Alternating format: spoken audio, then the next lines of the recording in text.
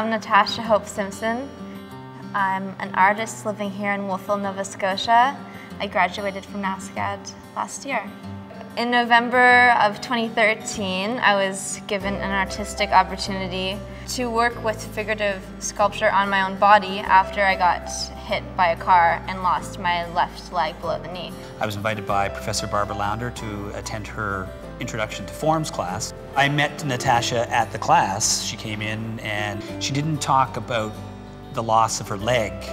She talked about this negative space that she now had on her body and the process she was going through to design it. Gregor and NASCAD University are looking at expanding into 3D printing. And I said, you know, wouldn't it be nice to feature a student with a design background who is anxious to rehabilitate not only herself, but to use design in prosthetics. And he went up to me and he said, I've been working with this guy, Kendall Jodrey. You really need to connect with him. I think it'd be a great conversation to talk about what Kendall's trying to do with his company, Thinking Robot Studios, and the future of prosthetic design and manufacture. We just jumped in without even thinking about it. We wanted to do custom prosthetics to restore people's personality and add design flair to it. I really didn't know what to think when they said we're going to try and make this prosthetic leg within a 2-week time period, but I thought it was pretty exciting. And when we decided that this was actually going to happen, we had 15 days. I thought about femininity in a way of using patterns. I ended up finding a pattern online that I liked from an artist in New York, Melissa Ng.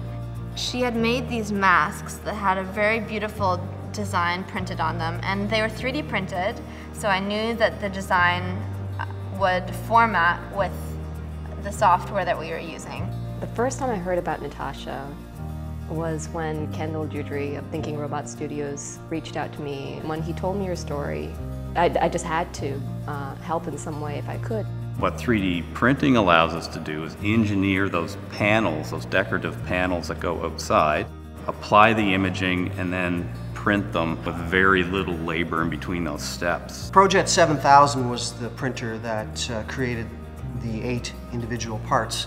Again, we had 7 days, but literally they only had 5 to 7 days from Boston to here. 3D Systems really pulled out all the stops to deliver that product to us, and coincidentally it arrived in the worst snowstorm of the year. So 17 days was the start to finish.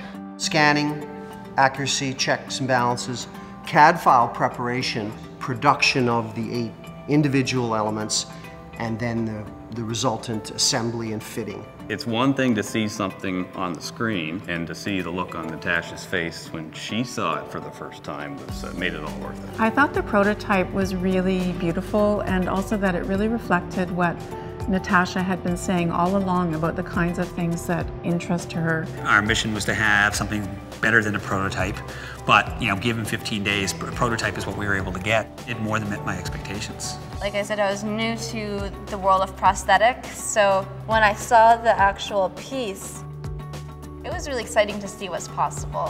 One of the real dividends that came from democratizing 3D scanning and 3D printing is that everyone can become a designer when it comes to a product that's very personal to them. Inviting people to co-design their own product and make something that's not only functional mechanically and biomechanically, but also very personal, very meaningful, because this should be as much art and design as it is pure mechanics. And it's really through 3D printing and 3D scanning that we can go down that path. She spoke at the Seaport Maker Symposium. One of the things I thought was just so compelling was her comment where she said to the audience, you know, when I get up in the morning, I can decide what leg I'm going to wear. Natasha is one of those people that probably would have at least half a dozen iterations that she might choose to wear at any particular day of the week. Before 3D printing, that was just not possible.